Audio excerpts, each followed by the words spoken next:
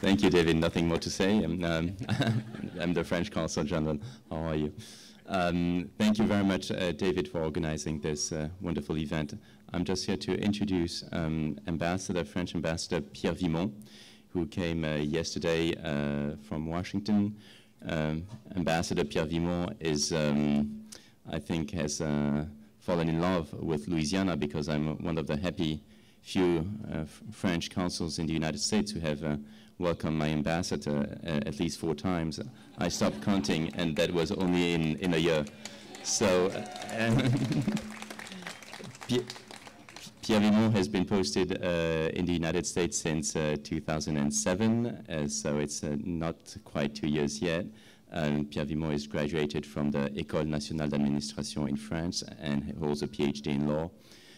He has held his career on European affairs, but also in diplomatic postings in London. He was in the 1980s to the United States in an American think tank for a year, and just before being appointed to the United States, he was the head of staff of the French Minister of Foreign Affairs.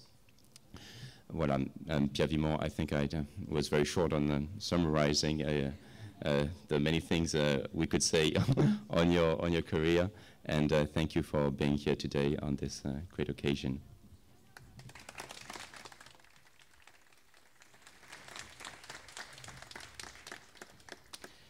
Thank you very much, all of you, for being here today. It's an impressive crowd, and I must say a beautiful setting for such a meeting. Thank you, Olivier, and I apologize for coming already 4 times here. You know, it's you have to bear with me because I'm going to come back again. You can be sure.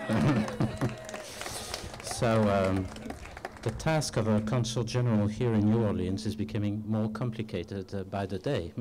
Good luck to you. We are here, I think, all together to celebrate today's distinction to David Villarrubia. And I must say, by looking out of you, I can detect that David has a lot of friends here in this city. I knew that already, I must say, but it's really a great pleasure to be here today, David. And let me tell you that you have also a lot of friends in France. Among them Henri Loiret, the president of the Louvre, who I think has forged slowly but progressively a great relationship with you. And I wanted to tell you on his behalf that if he is not here by his presence, he is certainly here by the heart, and you can be sure of that. David, I have prepared something written there, so just to be sure that I make no mistake, I'm going to use it from time to time. David, we stand in this house, which you have so magnificently restored, a house where one of the most famous French Impressionist artists, Edgar Degas, once lived, as you all know. For many years now, you have shown your complete devotion to the cause of bringing this house, now named Degas House, back to its original glory and its original form. At the same time, you have strived to revive the spirit of Edgar Degas, whose 6-month stay here in New Orleans, in this house, led to the creation of over 20 works, as you explained to me a few minutes ago.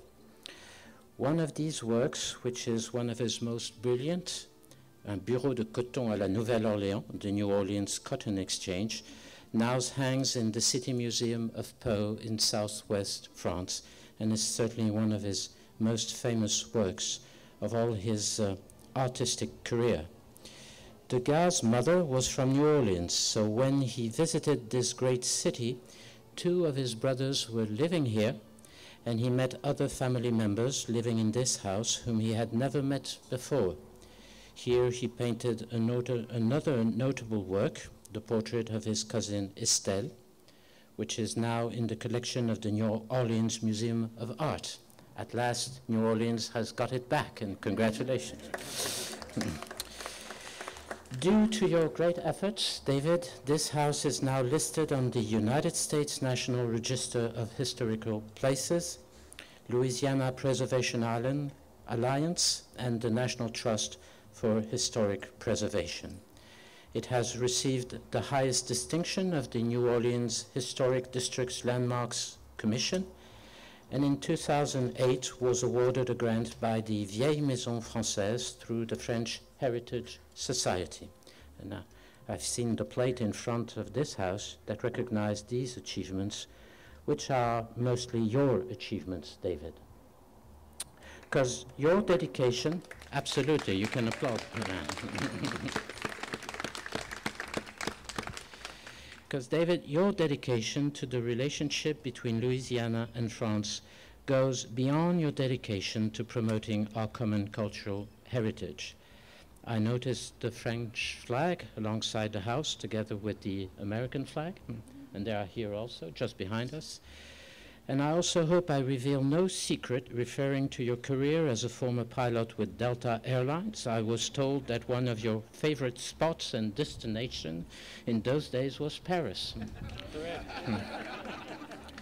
I just hope you didn't hitchhike any airplane from its final destination to bring it back to Paris, but I haven't heard about that.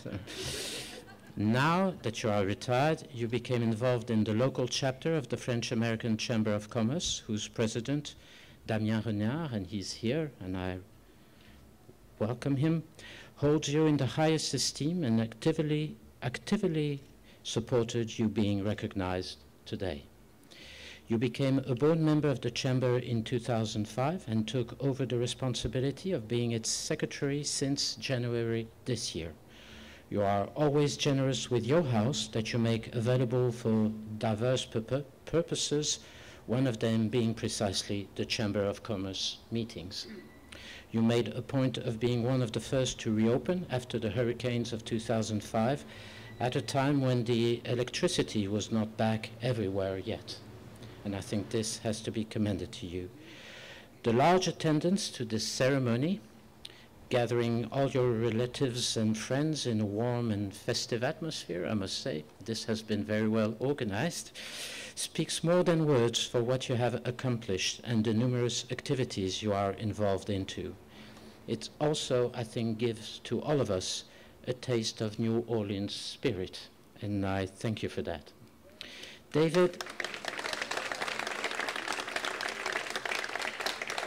for your numerous commitments to the art and to culture, for your dedication for the promotion of the bonds between Louisiana and France. The French authority, the Minister of Culture, have decided to bestow upon you the distinction of Chevalier de l'Ordre des Arts et des Lettres, which is, I have to tell you, certainly the most important distinction in the field of arts and culture. So it's really not only an honor, but really a real pleasure for me today to bestow upon you this distinction. And this is what I'm going to do right now, if you allow me to do that, without trying to hurt you at all.